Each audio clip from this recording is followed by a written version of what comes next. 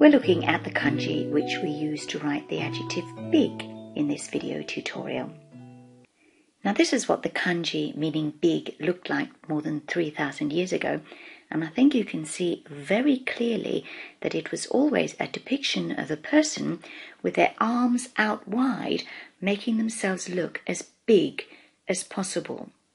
Here's the modern form of that character, and it's still terribly simple. We begin with the person's outstretched arms, left to right, across like that. There are the arms, making the person look big, and then we do the character for person right through the middle, starting with the left leg down here and the right leg down here. That's the character meaning big. Now to turn this character into the adjective big, which is oki, we need to begin with the character here. That gives us the o part of the word, but then we need to add the ki-i.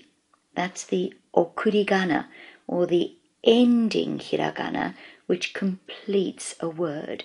So there we get oki, big.